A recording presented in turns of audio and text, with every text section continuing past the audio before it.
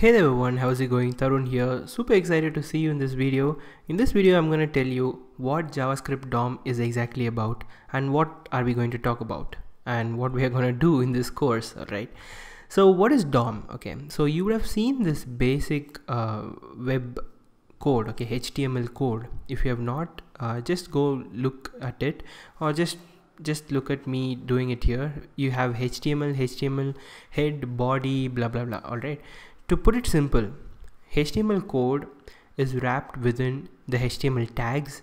It has the head tag, it has the body tag where the main content goes in.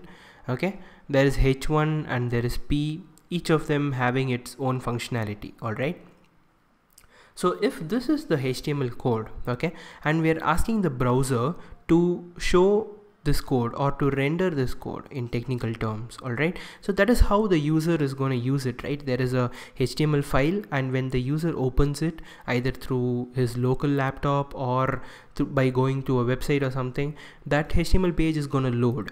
So when it loads, the browser builds a document object model. Okay, it builds like a hierarchical structure like this out of this code. So what you see here is a representation of this code. So let's just go through it. So you see that HTML wraps all other elements, so it is like the parent of all the elements, and its direct children are head and body. So its direct children are head and body, and body has two children at the same levels, okay, two children which are h1 and p, h1 and p. Okay, so you can imagine this for the other complicated HTML code, right? How it will build this document object model.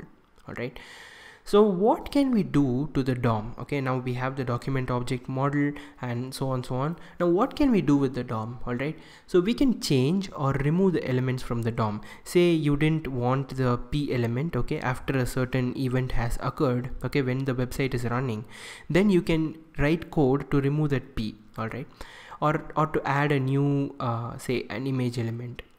Then what if you wanted to change or add the CSS property of the element? Okay, so you can style the elements, you can add color, you can change the background color, you can change the font style, and you can set to whether to display the element or to hide the element, so on.